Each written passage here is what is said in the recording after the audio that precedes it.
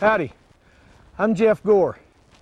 You know, a lot of myth and romanticism has followed the American cowboy through the ages, but what a lot of people don't understand is that there's still a lot of cowboys out there that still exist, and not only that, but the job they do has changed very little since those first trail herds were taken up the trail from South Texas all the way to the railheads in Kansas. Even with modern science and high technology, the job they do and the gear they use has been left pretty well unchanged for well over 100 years.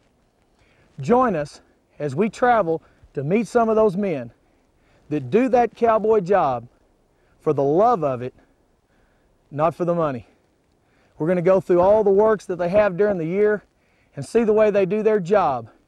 We'll dispense some of the myth and some of the romanticism, but some of it you'll find is pure reality as we travel through the day in the life of the West Texas Cowboy.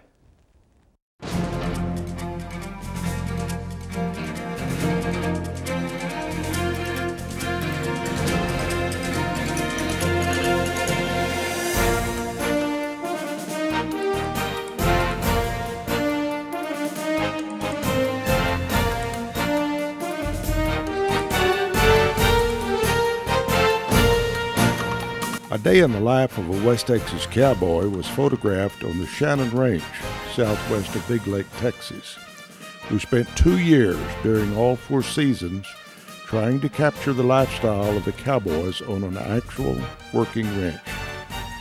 This was a ranch that did their work closer to the ways of the old frontier days. Everybody say aye. We lived with these cowboys day and night for several days at a time. Temperatures ranged from 105 degrees to 19 degrees as they went about their daily work. What you will see is their actual work, as there has been nothing staged. They do their work for the love of it, not for the money. Elmer Kelton, a famous Western novel writer, said of this DVD that it took me back to my boyhood, for much of what Johnny Ferguson and his crew was doing was but little different from the McElroy Ranch from the 1930s to the 1960s.